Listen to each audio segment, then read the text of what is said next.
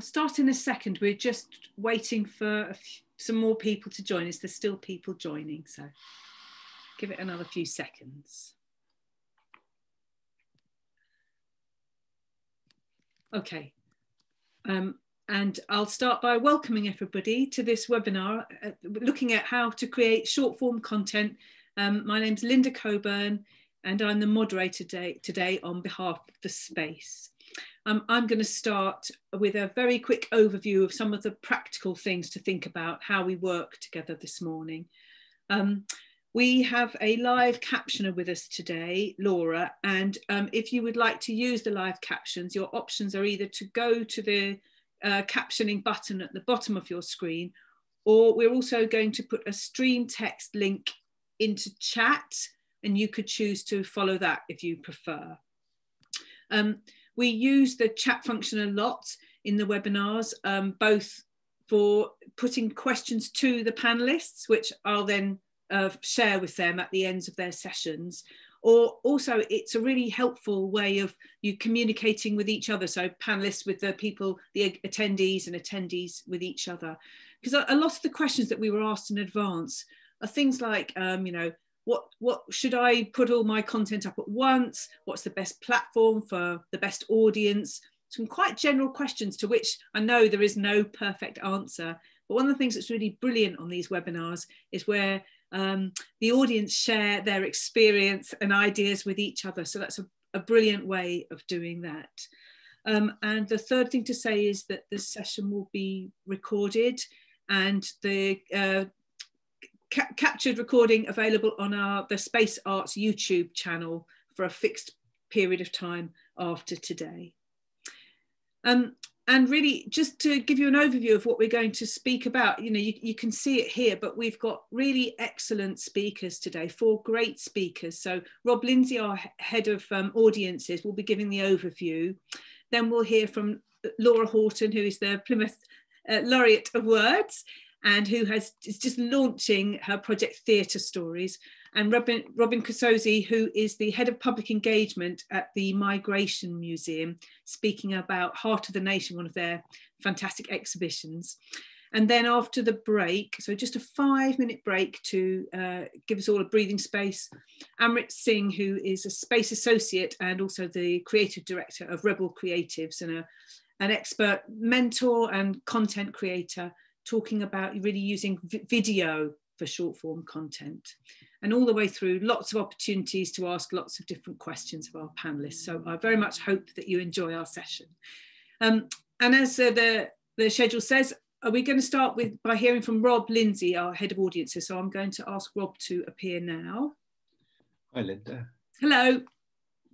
Hi, everybody. Thank you very much, Linda. That was great. Yeah, I just wanted to have a little chat at the top of today, just to have a little chat about yeah, what we mean by short form. I think that we can sometimes inherit definitions of short form from other places. So we might be told that it's video under 3 minutes or less than 15 minutes or something based on TV schedules. We might be told that it's a piece of audio 3.5 minutes long, 4 minutes long, 5 minutes long, based on radio. I would like to challenge some of those definitions and just encourage you to think really more broadly than that. And this will play out in the examples that you're going to hear about today as well, because I think the things that make short form so effective are the fact that they are small pieces of content that can go out into the world and tell your story in 1,000 chapters, or they can tell your story with 1,000 illustrations. They are sustainable. They are something that you can keep building upon, that you can keep building up, that you can, yeah, it's that sustainability is the important part. Equally for your audience, it's something that is snackable, that is reliable, that is frequent, that is potentially habit forming for them as well, something that really gives you visibility. And the thing that I want to stress is that short form doesn't mean that it's media. It's not necessarily the amount of time that a piece of media takes to play. It's not necessarily hit play and then 3 minutes later it's over. It could be a piece of writing that takes 3 minutes to read. It could be a gallery that takes 4 minutes to look through with captions and shares and favorites and whatever it might be.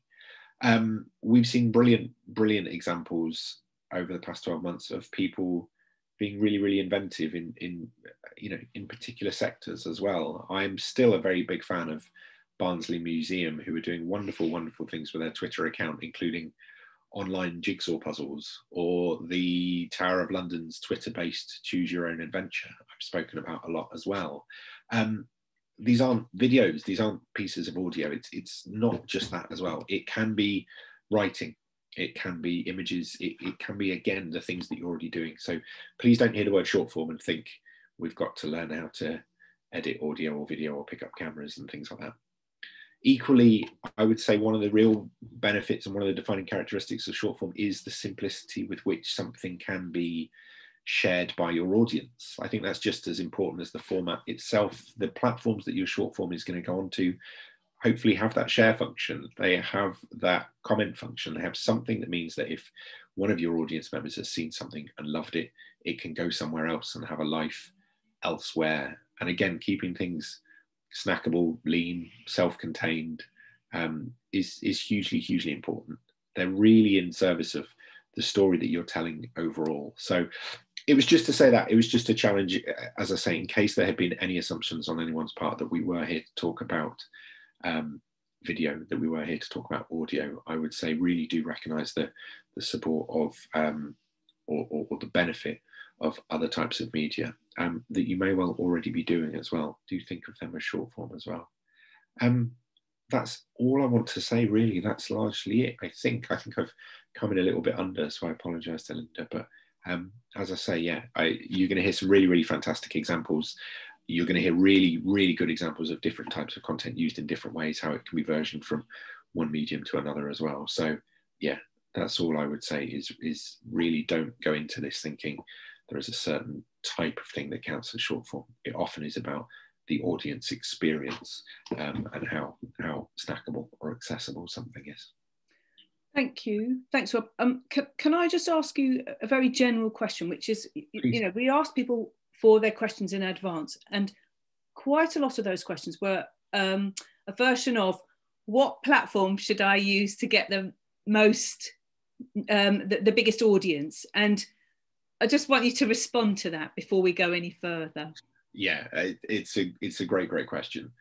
What I would say is and this is going to sound like I'm ducking the question, but I promise there'll be more than what I'm about to say. It depends on which is the platform that's right for you. It depends on which is the platform that's right for the medium that you're using. What I would stress is it's much better to find one platform and to really effectively build a community, particularly if your resources are squeezed. It's really better to try and focus than try and spread yourself too thin. Spreading yourself thinner is likely to mean that the work is less sustainable for you. It's more stressful for you. It also means that you're going to have less time to spend in that community. If you've successfully built up communities on Twitter, Instagram, TikTok, Facebook, all these different places, your time is now being divided. So I would say, find the ones that work for you, that you can devote some time to, that you can devote some focus to. And again, that's sustainability. If it's taking you 6 weeks to produce a piece of content, there's going to be big lags in between. So go for the place where you can keep people's interest once you've got it, that sort of thing. Does that sound okay? Yeah, I suppose the point is that we know there's not a perfect answer to those questions. Yeah, that's exactly it. I mean, as I say, it's going to, the platform is going to depend on the bits that you're comfortable with. It's going to depend on your medium. It's going to depend on your audience as well. I mean, let's not step away from that as well. I think a lot of people assume that if you're doing things online with short form, if you're doing things with social media, you're necessarily talking to younger people. That's not always the case. Equally, if you are putting out, and I can see a few people have just asked here as well about specifics. I think do consider the shareable, the shareability mechanic, the share mechanic. Don't just say, well, we've made video and therefore it goes on YouTube or Vimeo. Those things can live in other places. Don't just think because we've made audio, it has to go on a podcast platform or it has to go on SoundCloud or Spotify or something like that. You know, have a real think about how things can live in other places on other platforms. I would also say, if there are any of you that are smaller teams or even freelancers or independent artists yourself, do recognise that your own personal preferences will play a part as well. You will find the platforms where it feels like there is already a genuine sense of community and the people that you want to talk to. So yeah, do acknowledge that as well. Yeah. And just before we invite Laura and Robin to join, I wonder if you would say just a short, briefly, why the Space think this is important? Oh, absolutely. Yeah. I mean, I would say particularly even in the past 12 months, we've seen this as well. This can be your visibility with your audiences. You know, this is how, irrespective of large events in the calendar, big tentpole pieces of activity, this is the way of maintaining your presence in people's media habits. It's also potentially the easiest way of turning your existing audience into your ambassadors, into your champions as well. You know, if you're putting out things that are really fantastic, contextualizing, self-contained pieces of short form content, each of which works as a fantastic first impression, that means if you shared something with me, I've said that's brilliant, and I've shared it with all my friends who maybe don't have the existing relationship with you that I might do, then all of a sudden that's acted as a calling card. You know, it's acted as a sort of ambassadorial piece as well. So it's not just hugely important for maintaining the interest and the attention of your audience. It can be a fantastic way of reaching new people and bringing them in, a little trail of breadcrumbs as well. Trail of breadcrumbs. Brilliant. Okay, thank you very much. So now we're going to hear from Laura and from Robin. So there's sort of two really specific examples of where they have really thought about their short forms of content, how it's going to help their audiences. So hello, Robin, and hello, Laura. We're very, very pleased that you can join us. And I'm going to start by asking you to give us a bit of an overview of your particular project, and then we'll get into the specifics of how you've been using short form content to really enhance and bring them to life. I'm going to start with Laura. So you're about to launch, aren't you, Theatre Stories? Can you give us a really short background to what the project is about, and then you're going to show us some of your content? Yeah, so I started Theatre Stories last year. It was really in response to the redundancy news from Theatre Hall Plymouth. And as a long-standing PR and a newish playwright, I was just really devastated by it. So I wanted to find examples of sort of evidencing how impactful theatre is. And as a PR, I was also seeing trends of, like, you know, celebrities and high-profile theatre makers that get asked about the impact of theatre, not normal people who are engaged in it. So I wanted to find the stories of these community members. So I just initially put a call out on Twitter and Instagram, just asking for people to send their stories, and I received an enormous amount, and as a PR I was able to share them in the press and also online, and it just seemed to really resonate with people. So I decided that I would kind of launch it as a project. So a year later we're launching finally on Monday. Okay, and so do you want to show us some of the content, some of the stories that you've got examples? One example of one of the stories that you've collected. Do you want to set the story up and then? Yeah, sorry. So right. That's not the piece I want.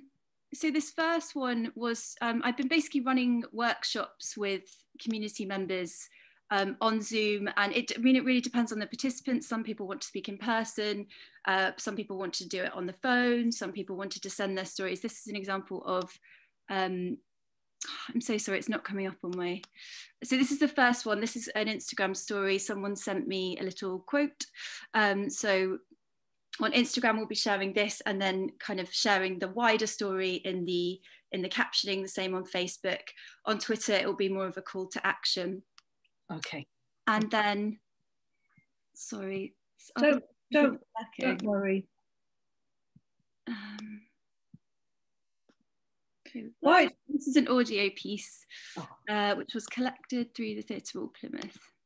Jesus Christ, what can I say? It's art means everything to me. It's totally transformed my life from the day I stepped into TR2, and then the journey I've been on and the opportunities they've given me.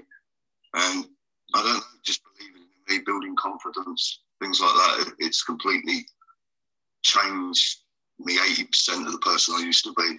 So I owe them everything, really. But yeah, it means everything to me, the theatre. I feel quite emotional. Lovely. So who is that? Can you just tell us a little bit about the person? Yeah, we're anonymising participants because a lot of them are vulnerable. So this was a man who had been in prison, and he'd sort of come out of prison and been introduced to the theatre through the place that he was living, and it just totally transformed him and his confidence. So a lot of the people that I'm speaking to are vulnerable adults at the moment. Okay, so you've got all these lovely stories, you put them together, you're launching on the 24th, I believe. Yeah, that's right. What are you launching? What is it, and what is the content, and where is it going? So we'll be sharing the content across Twitter, Facebook and Instagram, and also a website that is currently being built and nearly finished. But also as a publicist, I'll be running a press campaign alongside. So some of the stories I'll be kind of opening out. So for example, one of the women that I'm talking to was homeless and was able to rehabilitate herself being involved in a theatre company. So I'm also speaking to The Big Issue. And so they're going to be running a big double page feature. So we can use content across the platforms. Okay, so we're thinking about different platforms and also partnerships. How can you get your stories out more widely? Okay. Yeah, lovely. So that's a really good introduction, and then I'm going to come to Robin and ask about Heart of the Nation, and then we'll get much more into the discussion about how you're using the platforms. So same to you, Robin, and can you tell us about the Migration Museum's Heart of the Nation? Yeah, so just quickly for those of you that kind of aren't familiar with the Migration Museum, so we work to kind of show how the movement of people to and from the UK has shaped us, and our aim is to establish a permanent national migration museum. And at the moment, we're currently based in a huge retail unit in the heart of a really big shopping centre in southeast London, but obviously during the pandemic we weren't able to kind of do our physical activities, and so we kind of we've done some work with digital, but we started to kind of explore how we might do a bit more. And we were planning to do an exhibition on the NHS at some point, but it just felt super topical to do a digital exhibition during the pandemic. And so the campaign that we've been working on with the space is I call it kind of the cool younger sister of our digital exhibition. So our digital exhibition is called Heart of the Nation, Migration and the Making of the NHS. And then the social media campaign, we just really wanted the digital exhibition to be evolving, for people to be able to see stories like theirs and to contribute their stories. So it was important for us that the social media campaign kind of wasn't purely promotional, but kind of there was this symbiotic relationship of kind of exhibition feeds campaign feeds exhibition, which also lets us be super reactive, which is exciting. Yeah. Shall I share some what we just tell us what you're going to share before you share it? Yeah, sure. So there's kind of three main elements to the campaign. So the first are these kind of Humans of New York style stories. And what I mean by that is kind of, for those of you that aren't familiar, a photograph, usually, or a series of photographs. We use pull quotes as well. And then a kind of a first person account of someone's experiences.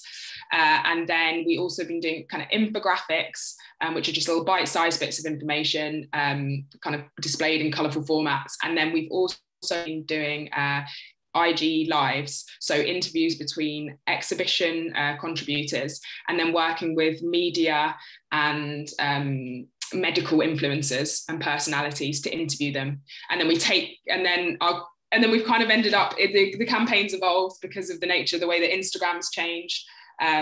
So the algorithm changed kind of halfway through the campaign. And as a result, we realized that whilst IG lives were still getting engagement as IGTVs afterwards, actually we needed to develop this kind of a shorter form style of content that was more in line with reels, because that's what the algorithms favored. So what we've done is taken snippets of the IG lives and make them into reels. So what I'll share now is just a reel, and then just a couple of examples of the other content. So can we see my screen? Yes. Yeah. Great. So this is just a reel taken from our first IG Live, which was with ITV's Dr. Amir Khan and Dr. Nita, who features in the exhibition. Oh. In a lift in the hospital. Is that true? It is true. At the end of the first week, I was in the lift and I saw this guy and he had a really cool stethoscope. Wow, I love your stethoscope. I would really like one of those because I'm planning on being a paediatric cardiologist. And he thought I was chatting him up because obviously people don't normally speak in the lift. And like a few weeks later, he asked me to marry him. So that's my story. That is so nice. Oh my God, I love that story. So that was just an example of some of our real content. And then just in terms of kind of our other content, so this is one of the Humans of New York style posts. So we've taken this from the exhibition. And this is Mahayam Story, who was, well, I'm not actually going to say what his story is. I hope that you're intrigued enough by seeing this that you visit Heart of the Nation, www.heartofthenation.co.uk, and have a look at the exhibition.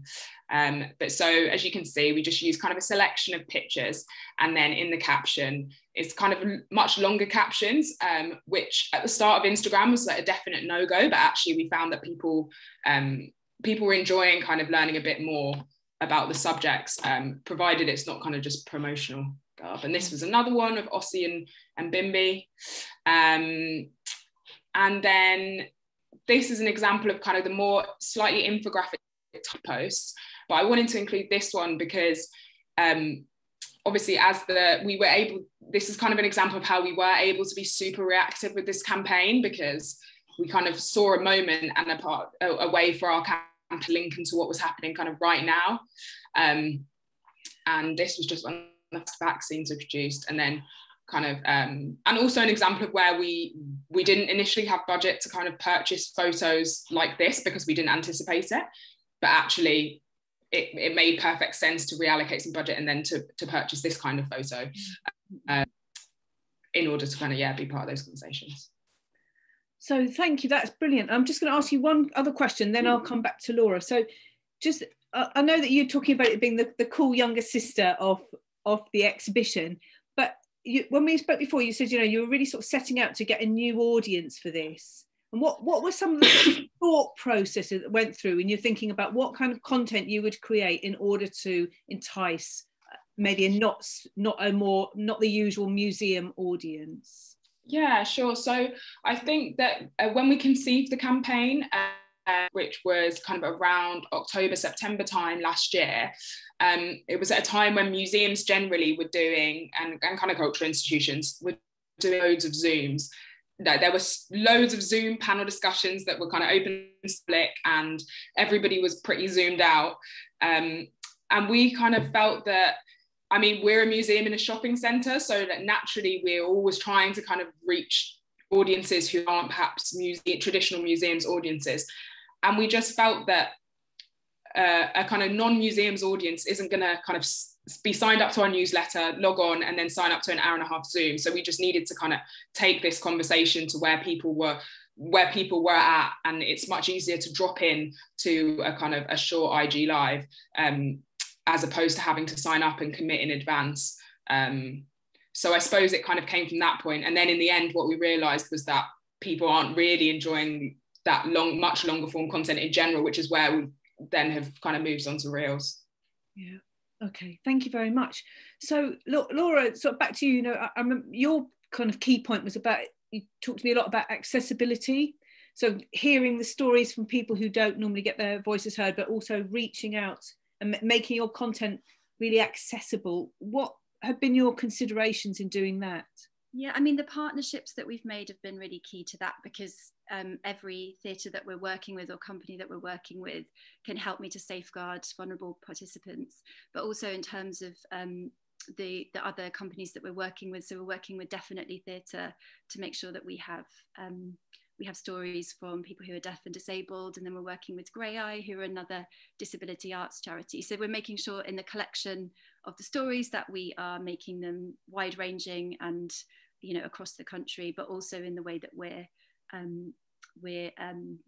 putting the assets out there. So we're working, we're captioning everything and using alt text and making sure that everyone can consume it in a different way. Yeah. And what about in terms of like the design of the content and the way and the sort of tone of it? Are you thinking about who you're appealing to and how that content will work for them? Yeah, I worked closely with Holly at the Space on that, because I have to say I'm not very digitally minded, and actually for me it was really nice to be able to work with other people and to admit where I'm not strong. So she sort of helped me to come up with different ways, sort of bite-sized scrapbook style work, so people can kind of dip in and out when they want to on the different platforms. Yeah. So I think there's a lot that the way the two of you are talking, there's a lot really that's quite similar, isn't there, in terms of, you know, so really taking to the short form content, thinking about who you work with to get it out there as much as anything else, really.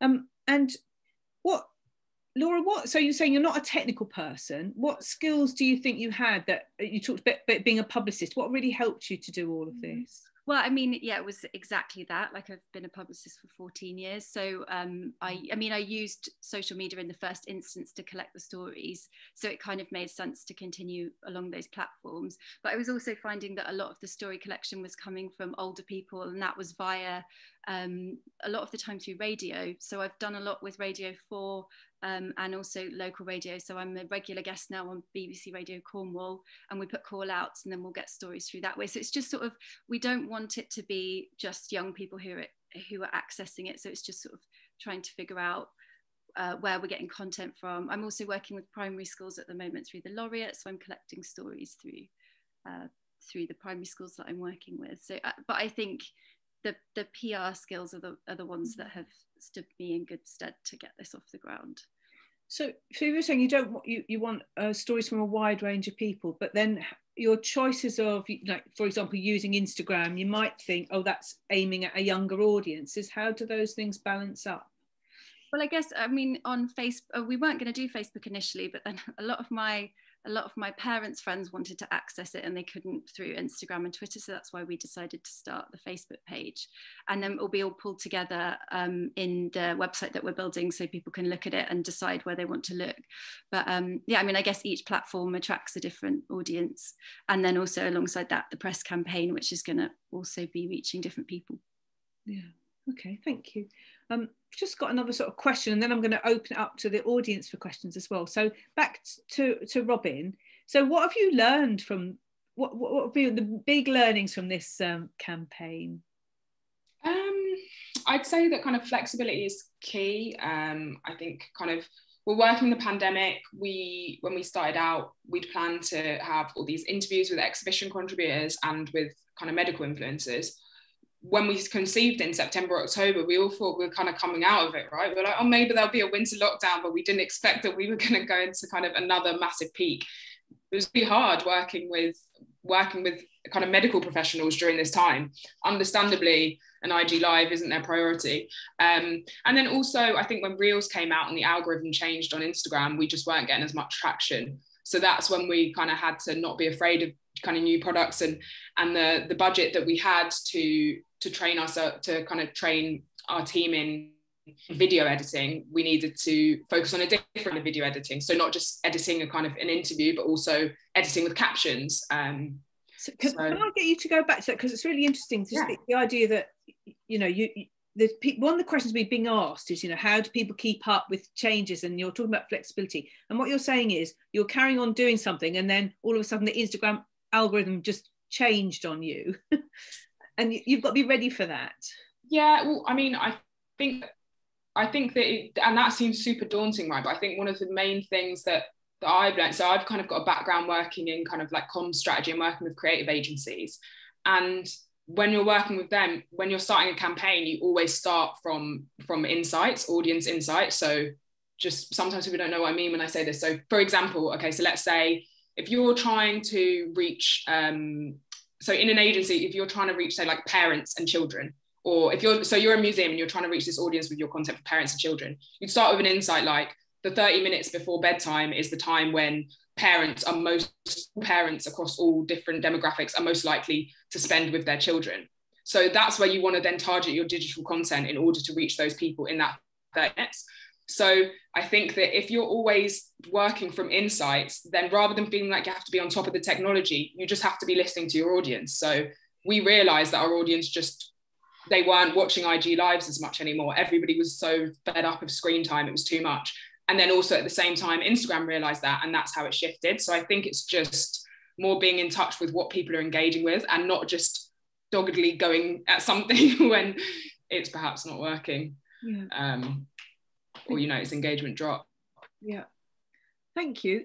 Laura, what any sort of big learnings for you from the project? And then I think that things don't have to be complicated to be good ideas. I think when like growing up and stuff, I kind of felt like to do something like this, it would have to be some mega complicated thing, but actually it's a super simple idea, just trying to change public perceptions about who the arts and theatre are for.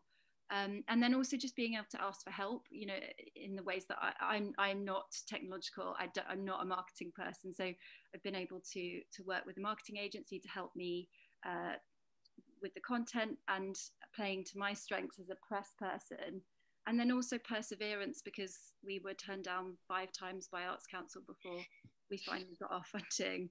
And I just kept doggedly going. And I think that because I knew the project it felt important. I think they're the main learnings. Okay, thank you. So I'm going to ask the audience for questions now. I'm just going to have a quick look at what's come and see if there's anything for you. And there's also lots of enthusiasm for your projects and people saying they're lovely, they sound like really good projects. So there might be a moment for you, Laura and Robin, if you can pop any links just into the chat and I'll have a look and see. We've been asked a question about which just, I know you're both saying you're not technical people, but are there any particular sort of useful apps or websites or that have helped you to creating the content? Yeah, I mean, I think so. I think the best thing for social media posts is just Canva. Canva's so good, and it's really easy to use. So I think that since we've got that as a team, that's been great. Square Lovin' is a great Instagram analytics app, which just makes it so much easier because it's got a horrible name, Square Lovin'. I'll put it in the chat, but that's a great app for analytics. But other than that, I think it's just about what works best for you. And I think also spending a bit to get someone external to train you on Canva, even if it is easier, just rather than having to like battle that out.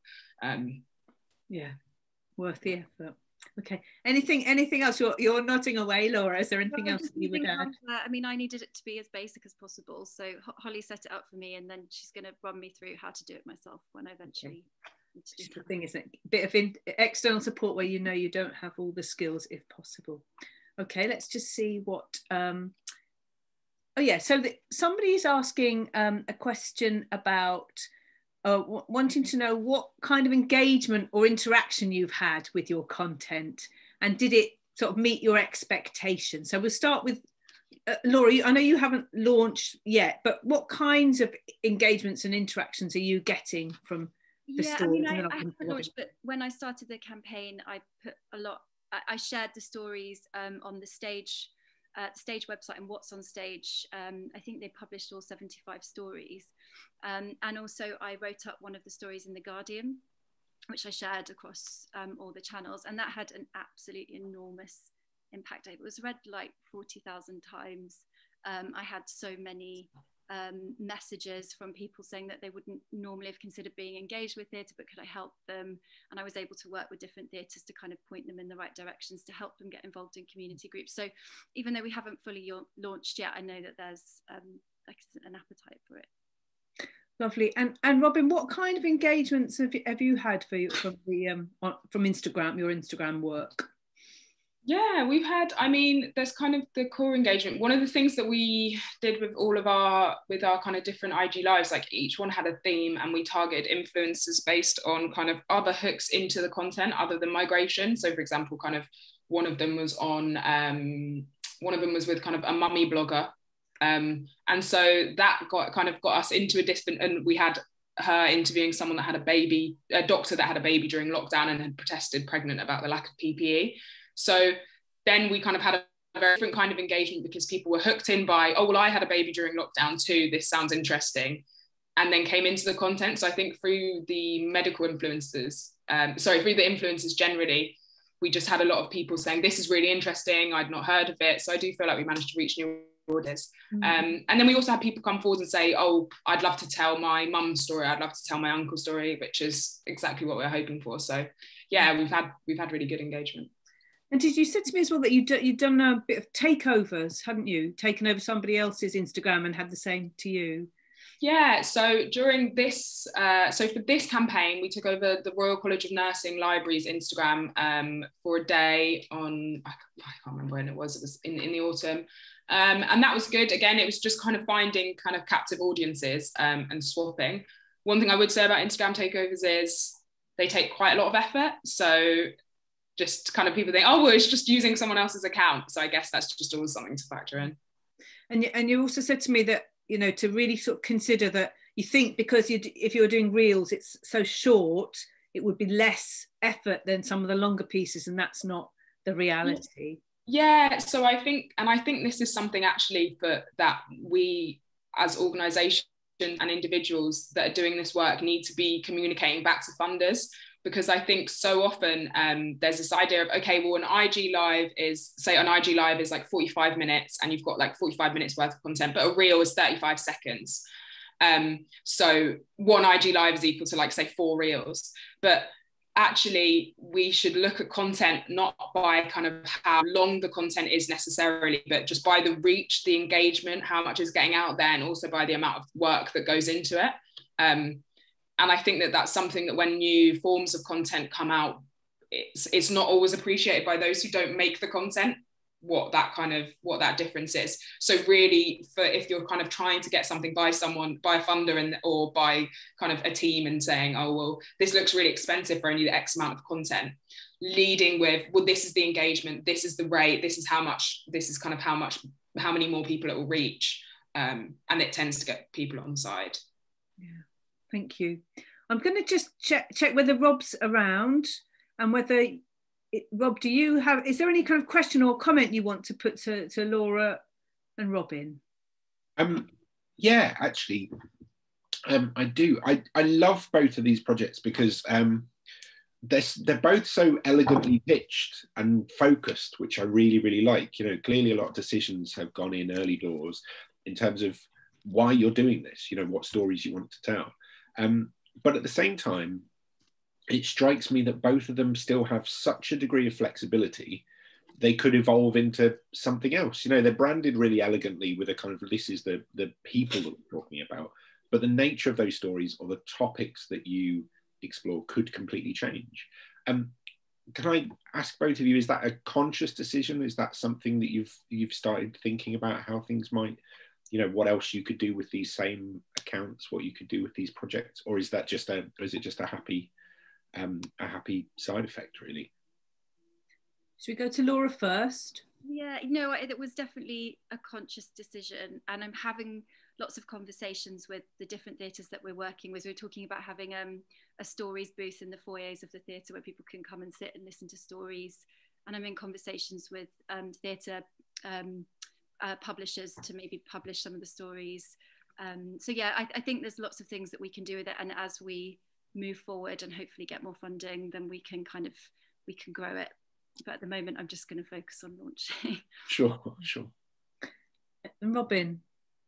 Yeah, I mean, I think it was a conscious decision insofar that I think being the Migration Museum and not having a permanent home, we often don't know where we're going to be in 6 months. So we always have to be super adaptable. So I guess it's kind of it's in our blood now that even on the digital campaign, it's the same. But I think that, I mean, the digital exhibition, which the campaign's based off, was kind of conceived, designed and delivered within kind of 3.5 months during lockdown. So I think as a result of that, and at every turn, I mean, as we've all experienced, the pandemic has kind of taken us to another place. So I think that it was created in this area of pragmatism. Nobody knows what's going to happen. So yeah, I guess it kind of, as a result, yeah, it's super flexible. Yeah, love it. Thank you.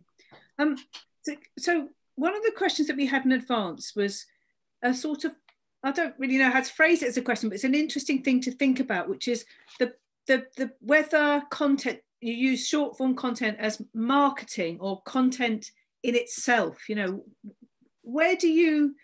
how do you decide what its purpose is and therefore what you do with it? How do you, I guess that's to Laura really to sort of start with, because you know, is it marketing content or does it stand for itself, and does that matter? Really depends on the story. So some of the stories have just been like a little boy sent me, like, theatre's changed my life, you know, it might be like a line, so I can't do much with that other than kind of have it as a quote, but then some of the other stories that I'm getting through are very long, and so they work really well, you know, as audio or written up for the media. So I think for me it's very much based on what I'm sent and the story collection process. And Robin, what about you? Do you think of it as marketing to send people to the exhibition, or does it stand on its own, your Instagram content? I think all content has to do the work. Like, there's no, I think it's kind of, yeah, content has to do the work. And by that, I suppose I mean that if the content isn't a good advert for the exhibition, then we wouldn't be putting it out there. Whether or not it all has to direct straight to the music, to the exhibition, I think that it's a balance, because people are so aware of being advertised to, that's why influencer content is the most effective type of advertising right now, if you look at clothes or like home or lifestyle, because people like to feel like it's not an advert. So I think it's a bit of both. I mean, the thing about Instagram, which is predominantly where this lives, is that by virtue of not being able to put a URL in captions, it never feels too advertising-y, because you just always just say link in bio. On Facebook and Twitter, you have to make that decision with the content as to whether you just put the hashtag or whether you put the URL. And it was until recently generally that Facebook posts with a URL in tended to do less well than the same Facebook post not with a URL in, because people don't want to be directed to it, and the algorithm picks up on that. There's another question for you, Robin, which is, do influencers work on Twitter as well as they do on Instagram? Difficult question. I think it completely depends on what you want them to do, and generally speaking, my personal experience has been no, because I think it's easier to get people to do things on Twitter. So for example, when Heart of the Nation launched, we had like a huge list of like kind of seeding people that we wanted to make aware of it. And I spent a laborious day just atting like, hey, in case you missed it, we just launched this, to everybody that might find it interesting. If you've got good content, it's something that is so worthwhile doing. If you've got good content, people will either reply to it or they'll share it and say, wow, I had this amazing exhibition just got shared with me. That's free. You don't need to pay someone to share it. Whereas on Instagram, it's harder to do that. And so you probably would need to pay someone, or else you have to build that relationship in order for them to do it. So I think you can get a lot more for free on Twitter. Because a retweet is so easy on Twitter. It's one click of a button, and if they like it, they'll do it. Okay, thank you. And another question is this: I'm sort of firing them at you because it's obvious you've got sort of real knowledge in this area. So the next one says, is it okay to @ people? And any tips on working with influencers?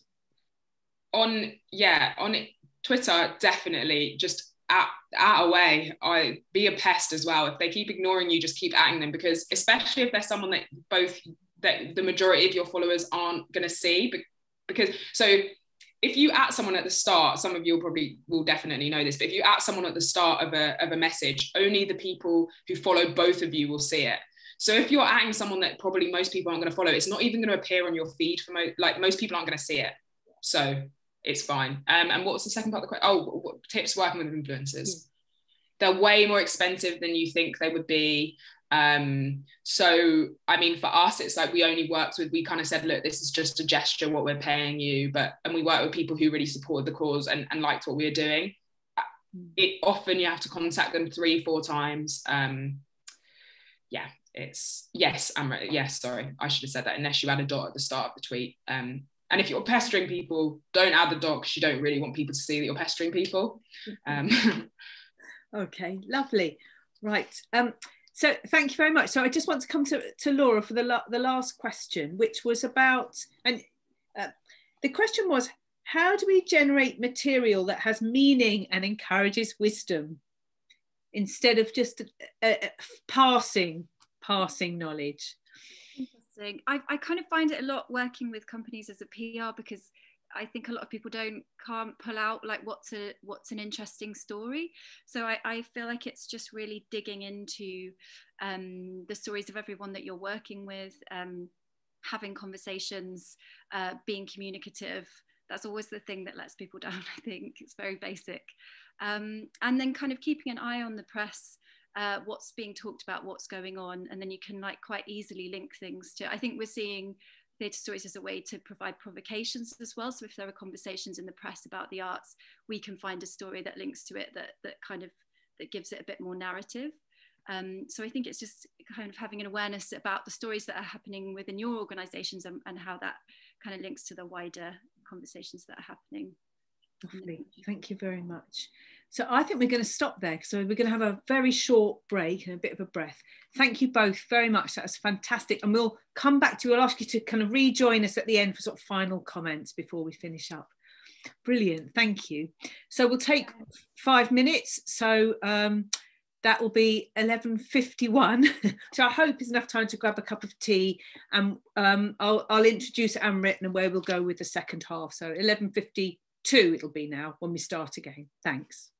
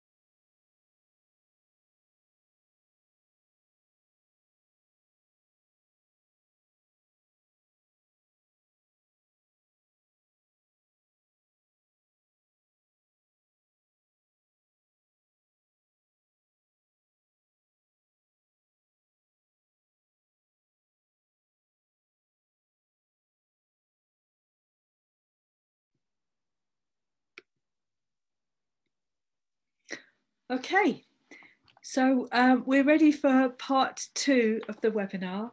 Our speaker for this second part, as I said at the beginning, is Amrit Singh, the creative director of Rebel Creatives. And Amrit's really giving a kind of wider view of thinking about short form content and specifically about using video in short form content. But he's a master of all manner of things. So I think our questions might end up going much wider than that. And I'm just going to hand over to Amrit and let him talk. Are you ready to go? Yes, I am. Thank you very much, Linda. Let me just share my presentation.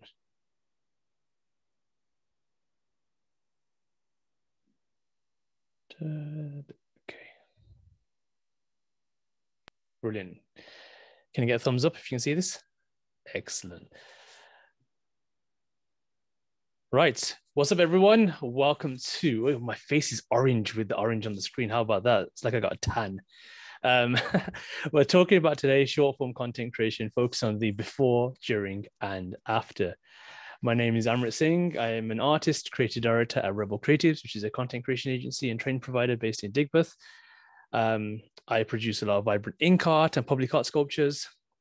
And my background is in branding, marketing, and advertising with about 15 years of experience. I've been live streaming for about 6 years. I'm part of Twitter's creative agency and other influencing agencies. And I've been creating content professionally for 7 years. Areas of content I tend to regularly produce are from influencer marketing, branding, corporate work, to art, and behind the scenes to social good. So that's just a bit of an insight into the person speaking to you today.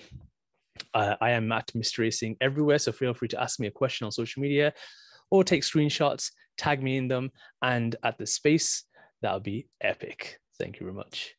Okay. So let's start. What is short form video? So with a running length of seconds or minutes, short form videos are a snappy way to create, share, and inspire viewers. Kind of like what Rob said earlier, there is no specific time length when it comes to short form, as long as they are snackable. He used the word snackable. I love that word snackable, so I'm going to use the word snackable. Did I mention snackable? Because it's snackable. All right. So several platforms have got dedicated short form options, which is amazing. So it's really, really important right now. But one thing which is really important to remember is this: Vine, rest in peace, made it popular. Snapchat pioneered it. Instagram stories improved it. Twitter made it relevant. Facebook encouraged sharing. TikTok perfected it, and Reels ran with it. The reason why I put that in there is really important. Short form hasn't just come out of the blue in the last year during the pandemic. It's been around for a long time. And it's just different platforms have evolved it, had different terminologies and abbreviations and different ways of creating short form. And that's exactly what's going to happen going forward. It's constantly going to be ripped apart, changed. So don't worry about trying to understand it.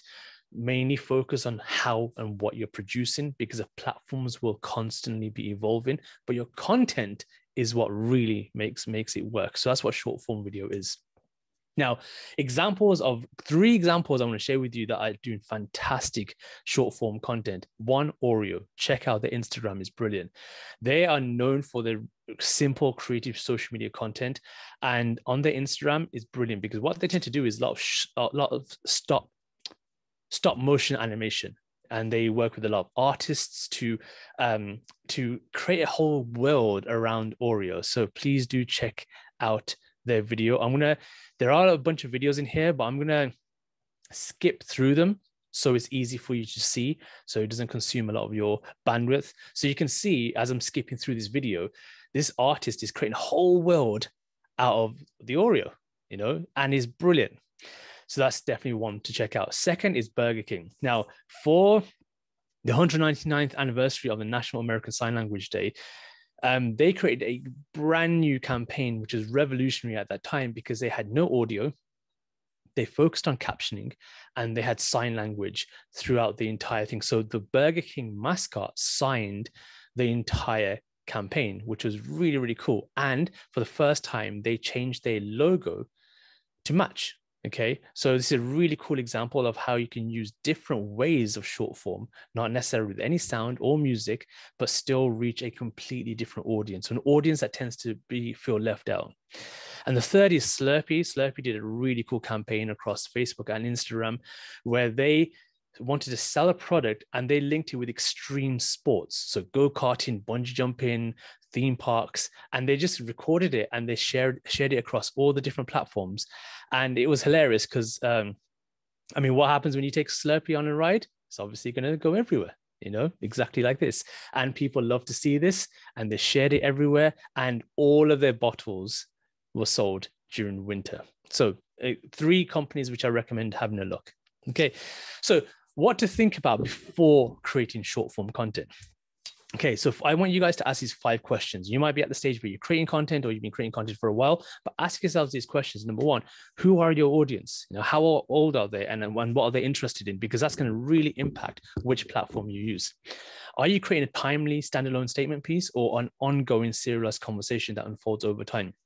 One thing which is really popular at the moment is parts, part 1, part 2, part 3, short form video, which bring the audience back to you constantly. Really, really clever ways of creating content. Can it thrive in any platform, or is it for a specific platform? So think about your language, which is going to be important here, your terminology, and also the size. And I'm going to mention this, talk about this a little bit later on. Is it better suited to being consumed on desktop and mobile, or just one? If so, why? And can it be repackaged, repurposed, and republished in conjunction with your other relevant content efforts or trends? Okay, so ask yourself these 5 questions before you start anything. Now, another thing which is really important to think about is your equipment. When recording any short form content, equipment is really, really important. The 2 really main things is lighting and sound. If your sound is, especially if someone's speaking and your sound is really poor, they really won't like it. But the main thing is the lighting. If it's grainy and they can't quite see where it is, they'll just swipe past, okay?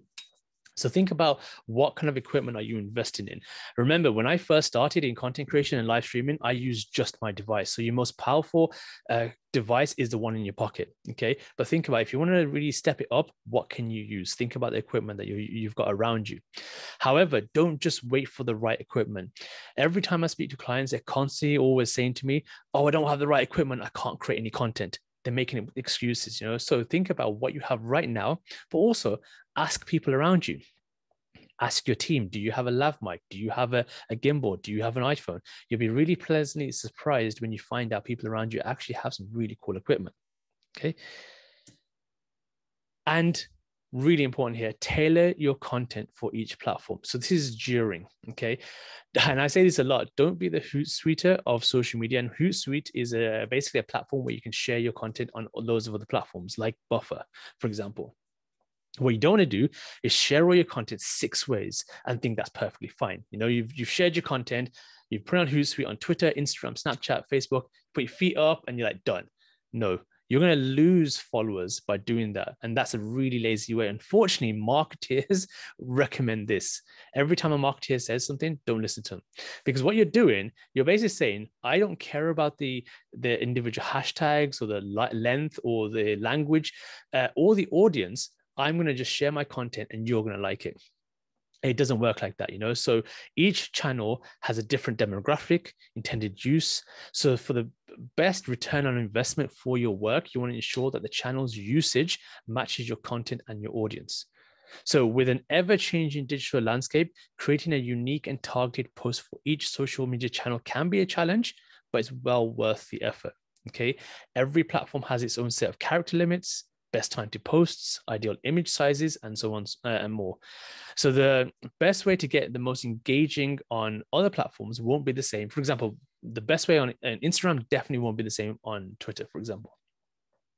Sorry, yes, to interrupt you. Is there a quick way of finding out what the sort of constraints are for each platform, or is it just a case of looking through all of their information? As Robin said, the algorithms are changing so much, it's very difficult to actually have. So for example, you could have a look at a slide which will tell you the best tips, but that's going to be out of date in 6 months time or 3 months time. So my way is to actually understand and try to have a look, do your own research into how each platform is working. It's not going to massively change, but there are constantly changes. So I'm just thinking, whoever is in charge of your content, just do a bit of research before you start your campaign. It's worth it. Okay. All right. So what I will do though, I will give you some recommendations. So for example, when it comes to video, there are 6 platforms that are doing very, very well. You got Facebook, Instagram, Twitter, TikTok, Byte, and Snapchat. Okay. Now they have a max video length, and then they have a recommended. Okay.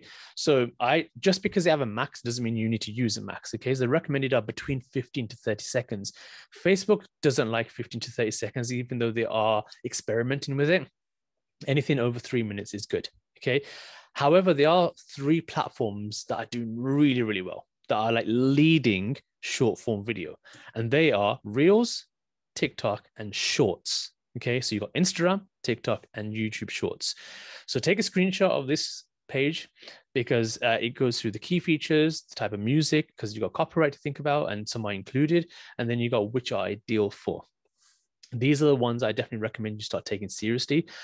These are the ones that I've been taking seriously over the last year, and they're doing fantastic, especially Reels. Reels is brilliant. Okay. So what to think about when creating your content. So making the most of what you have, repurpose and reuse. You know, it's all about sustainable content here. We want to think about how can we create new content, and how can we currently reuse what we already have. So each time you create a video, you produce it with a specific intent and audience in mind. But these can change over time. So this is when repurposing can come in handy. Repurposing content involves adding to or heavily revising your content to add more value. It's a fantastic way to get started and share wins, and allows you to reach people that you missed the first time round. I am constantly repurposing my content because I am attracting a new audience every single month. Okay.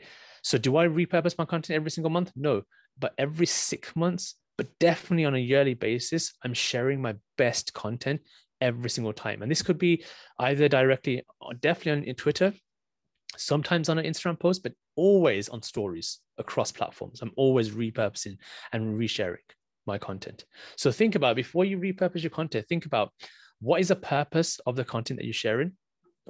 That's always a good question to ask. And you want to audit your existing content.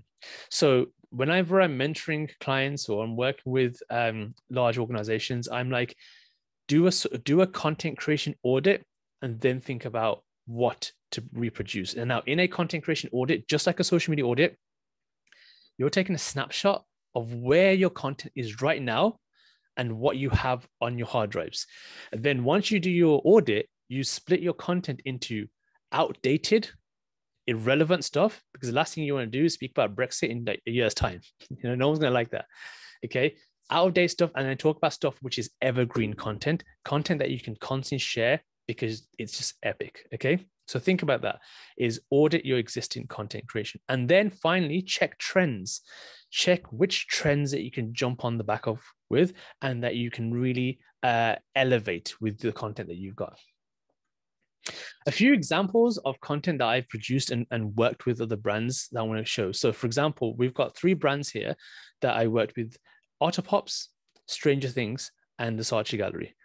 With Otterpops, their brief was to share their ice lols and make it go viral, you know. And I hate it when brands say make it go viral, because that's impossible. You know, you can't make it go viral.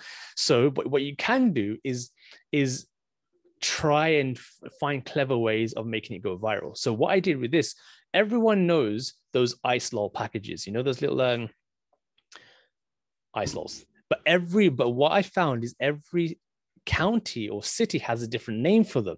Tip tops, ice lols, ice poles. Drop in the comment what you call them. Guaranteed everyone calls them differently. Okay. So I found out that people have different names for them. Okay. So I did a Twitter poll. So what do you call them? I mean, that tweet went viral. People were calling them freezies, ice lols, popsicles, tip tops. And then I utilized that and then created this video. And again, I'm going to skip through it because I don't want to play it, where I opened up the Otterpops before it was frozen.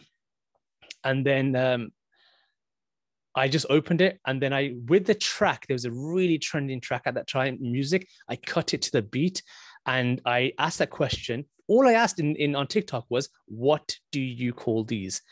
And that went viral. We had thousands of comments, people competing with each other, and it was brilliant. So utilize differences, and that can make it work. Stranger Things asked me to create a character for season 2's Upside Down world. And so what I did, I created a very quick doodle of a character. And if you turn it upside down, it turns into a character. Ooh, crazy. But it was just a simple doodle that is a character both ways. And it's an upside down world. And that did well. The other one was for the Tutankhamun exhibition. They invited me to go to the VIP event. Well, I think it's the last time where the Tutankhamun exhibition is going to be coming to the UK. So the Saatchi Gallery asked me to do a behind the scenes video. There you go. I'm just looking at a chat right now. Ice Pops. Got so many different names. Amazing. Brilliant. Okay. So what I did, I literally just did a behind the scenes, going into the Saatchi Gallery, going into the press event, recording stuff, green screen, looking at some really cool artifacts, drinks. And that then they shared this across everything on stories, on every platform, and on TikTok as well. So that did really, really well. Other examples of how you can create short form content is looking at these. Number one, what is trending? So last year, when it was thanking the NHS, there was a mural that was created in the custard factory, which is a big blue heart with the NHS. And I recorded it behind the scenes and shared that, and that went viral. People love to see how you create stuff. So I do a lot of intricate ink art. So I created this video in the middle of the wolf in black and white, creating the art. And then all of a sudden, boom, it's in color. And I'm adding color. And people love to see how you create something. So that did really well. And then traveling, people love to travel and do stuff. Do you want me to answer questions as I go along or right at the end? Because now I've got the chat option at the end. I was just looking at the time, Amrit, and we've got about another 7 minutes. So then a bit of time for questions at the end. So it's up to you whether you think you can deal with questions as you're going along and stick with the time. That'd be amazing. I'll answer most questions afterwards, but I just saw how long did it make the Saatchi Reels. So quickly, I recorded 3 seconds of content throughout the day, and then I pulled it together. I did it all on my phone. The app that I recommend for everyone, write it down, please. InShot, InShot, fantastic. I literally edited that on my train home from London to Birmingham. It took me 10 minutes, 15 minutes max. Okay. So other ways are cross-platform promotion. You've got Instagram, TikTok, Facebook.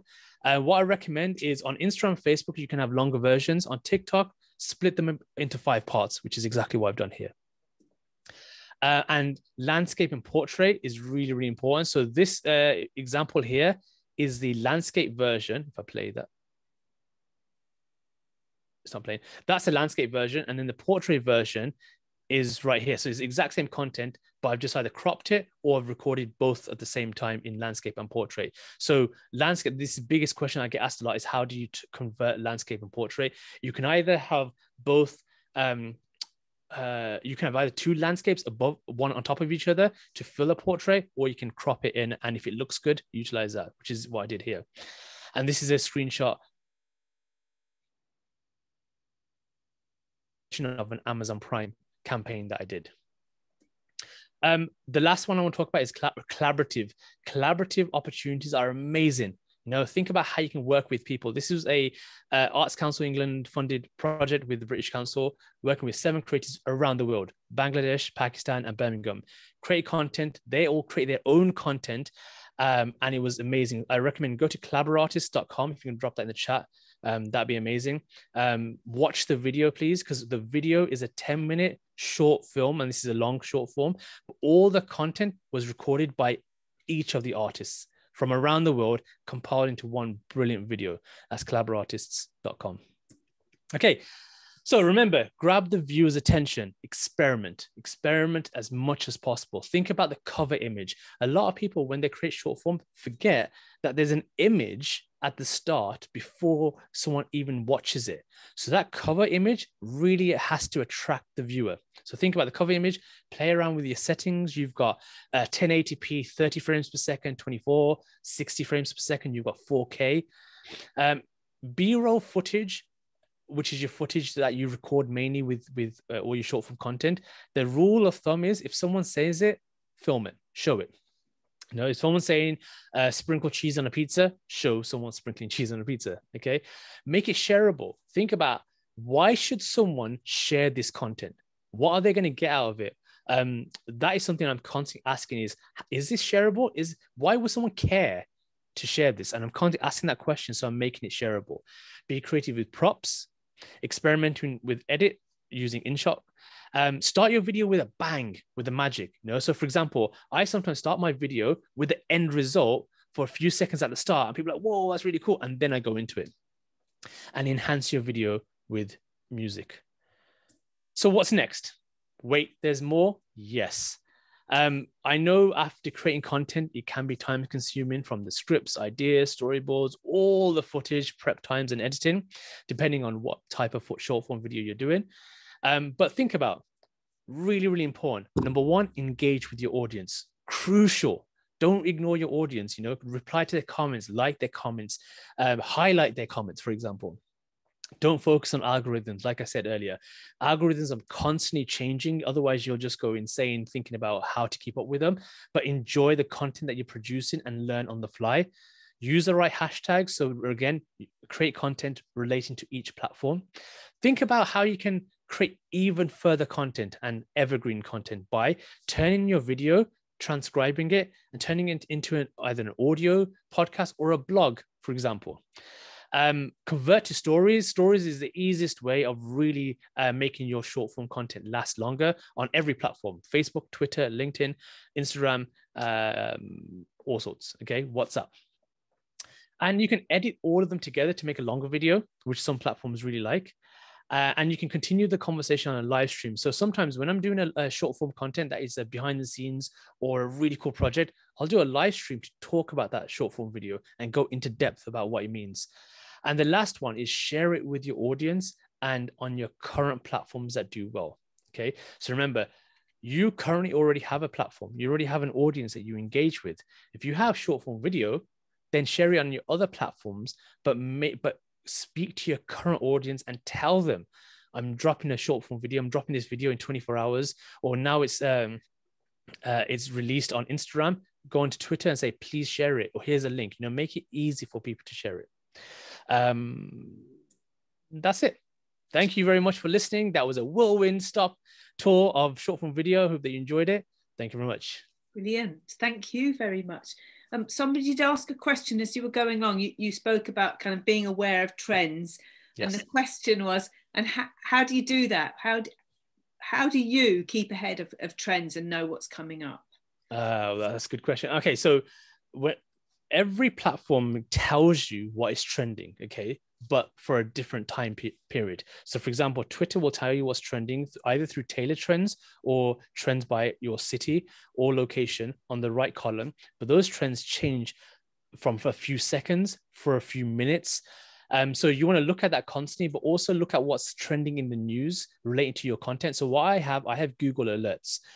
I have alerts that come to my email based on certain subjects and topics that I really I relate to, and I create content. Google will send me an alert instantly, and this is very easy to set up when something is trending in the news. And I'm like, whoa, that's cool, that's trending. I already have content that I produced a year ago. Share it. Use the hashtag, done. It'll do well. TikTok tells you the trends. If you're on the creator program on TikTok, they tell you the trends a week before they release it. But even if you're not, those trends are available for a week. So they are literally telling you, and I see TikTok's trends as a creative brief, an opportunity for you to turn that trend or hashtag in with your own spin and make it work as well. Instagram trends are very, very difficult to understand. I wouldn't bother trying to understand it. I would focus on just sharing it more as a portfolio piece than a trend algorithmic piece. So I would just say, yeah. Sorry? What do you mean by that? On Instagram? Yeah. So Instagram has no way of telling you what is trending. They have a discover button that highlights viral content, but they don't have what Twitter or TikTok do, which saying these are the trends.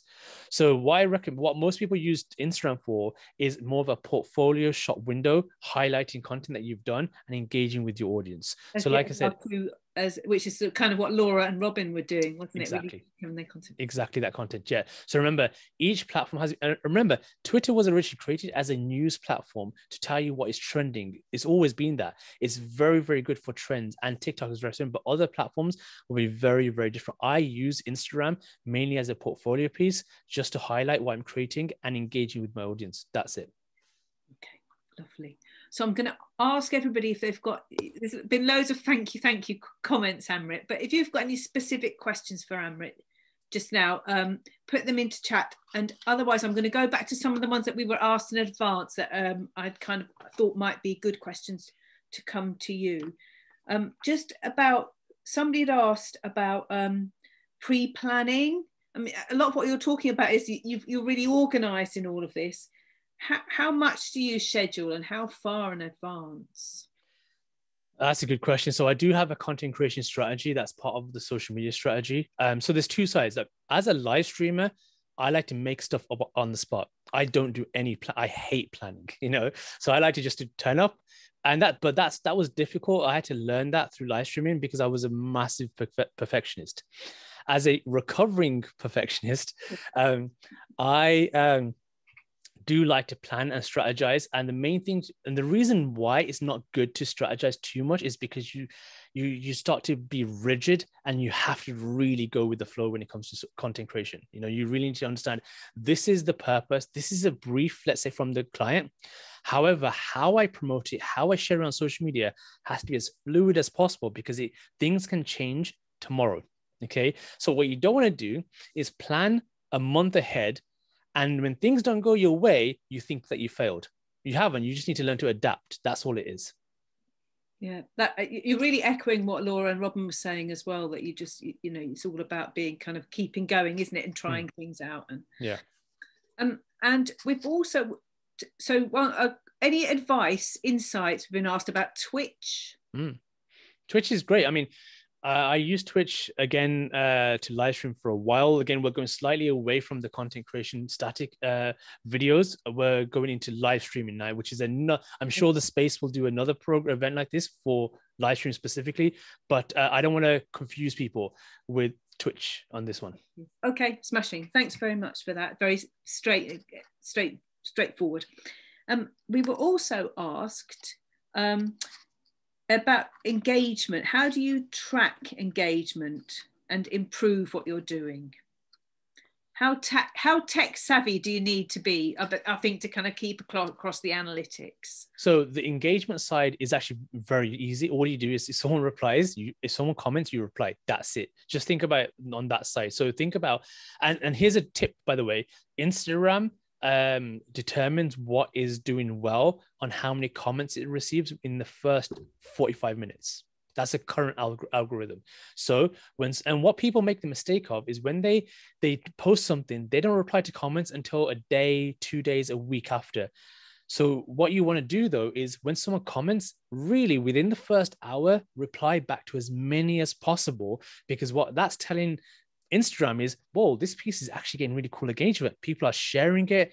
They're saving it. So encourage people to save it because they are looking, originally it was all about likes.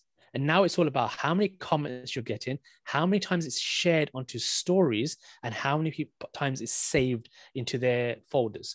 So I would encourage, as a content creator, 3 things, and you can do this just 2 stories. Start to train your audience. As soon as you drop a new post or new video, get them to drop a comment, but you have to ask an actionable question in your caption first. Number 2, get them to share it on stories, because that's easier to do. That stories is gone in 24 hours, so it's not onerous. Number 3, get them to save it.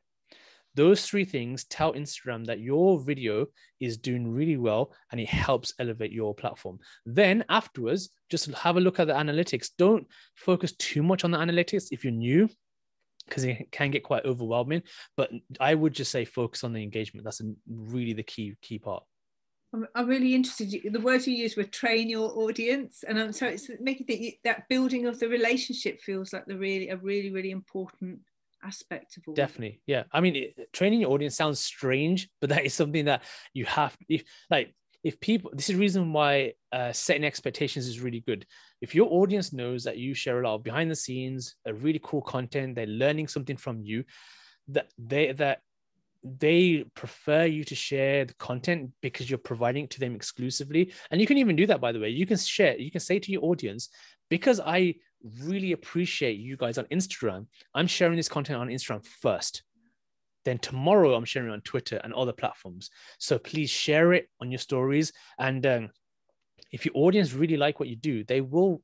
No one likes to see anyone fail. Everyone likes to see everyone do really, really well. So if you ask, again, I think Laura mentioned this, don't be afraid to ask. Don't be afraid to ask for help.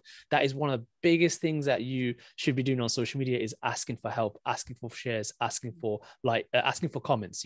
People really will do it. Okay, lovely. Thank you very much. Amrit, I'm going to ask the others to rejoin us again. So I'm just going to, when everybody comes back in, I'm going to ask you all for a kind of final tip or sort of pearl of wisdom that you would share with our audience. So because you're still talking, Amrit, I'm going to come to you first. So if there's one other thing you would like to sort of share with the people on this call, now is your moment. My biggest tip, I would say, is take everything that I've said, rip it into pieces, forget about it, and reapply your own style is really important. There is no blueprint for success here. There's no blueprint to doing really well. Take what every single person has said, Robin, Laura, and rip it apart and pull it back together with your own viewpoint, style, authenticity, and honesty. And then that is what will work. Lovely. That's it. Thank you. Thank you very much. And I thank you for all of that for the last 20 minutes. It's been great. There's lots of lovely positive comments from the audience as well. I'm going to come to Laura next. What would your pearl of wisdom be? I think the main one is just trust your instincts. When I haven't done that, I've always not done as well. So I think you just have to follow your gut sometimes. Thank you. Thank you very much. And Robin, what would you say? I think, it's been great today. Amrit, it's brilliant. It's been really interesting hearing both you and Nora. I think I would just say meet your audience where you're at. And that also means sometimes we think, oh, well, I want this to go viral, which it made me laugh when Amrit said that, because there's so many people say that. It's like, well, that's not really how it works. Can't speak it into existence, unfortunately. But so sometimes, because it's like, oh, I want it to go viral, I want it to reach so many people, so therefore I need to put it on this platform. But I've been in my kind of like freelance strategy work, I've been working with an organization recently they kind of wanted to reach older Caribbean audiences with the content. And actually what they found is like where all the aunties are communicating is on WhatsApp. So what they needed was something shareable on WhatsApp. So you're not getting the views and the likes and things like that. But I think it's just important to just meet people where they're at and think about your purpose for that. Lovely. Thank you so much. And Rob, to you, what's your sort of, I'll ask you for a final piece of advice, and also maybe just a bit of a comment on what you've heard today. Oh, I mean, if I had any comment, it would just be, that was an amazing amount of ground covered. And I love how practical and actionable all the insights were, all the examples were. I hope that's come across as well. Again, what I said at the beginning about there will be an approach that is right for you and for your organization, your culture, your confidence, your resource, your audience, all sorts of things. I really hope that's come across. I'd encourage you to think what happens next. We've talked about short form content as being something that should be shared. It should move on. It'll have a life outside of you publishing it and someone reading it or listening to it or looking at it or watching it or whatever it might be. It can go off and do something else to really kind of amplify your message. So have a think about what that is, what it is you're trying to achieve with each thing that goes out. Again, I completely echo, avoid seeing these things as individual tentpole pieces of stuff that's going to go viral and do your entire job for the year in 1 week. It just doesn't happen. And again, when I say think about what happens next, that's the same for you as well. I'd reiterate what everyone said: build in time to evaluate, to assess, to evolve, to adapt. to change if you need to, and be really honest about that as well. If you've put something out and it hasn't achieved what you wanted it to, be honest with yourself and with your team, talk through, learn for next time as well. It's absolutely fine for something not to achieve what you wanted to, as long as you can learn something from that. Again, actionable insight. But I'm just echoing what everyone's already said, so I'll stop there. Thank you, everyone. Okay, so just to finish up, we have when you leave the call, we have an evaluation form. It really only takes a minute to fill in, and we really appreciate the evaluation. Really helps us to improve the webinar series as we go along, and also that data is what allows us to present these webinars at no cost to the audience. So a big plug, please do the evaluation. And also to say that our next webinar is scheduled for it'll be the 5th of July. And it's neurodiverse artists and practitioners speaking about their work and also how to reach neurodiverse audiences. So very different subject matter, but again, fantastic lineup, and I'm really looking forward to it. So thank you to everybody for joining us, and a massive thanks to our panel for all their input and inspiration. Much appreciated. And that's it. Final word and goodbye, everybody. Thanks, everybody. Thanks, guys.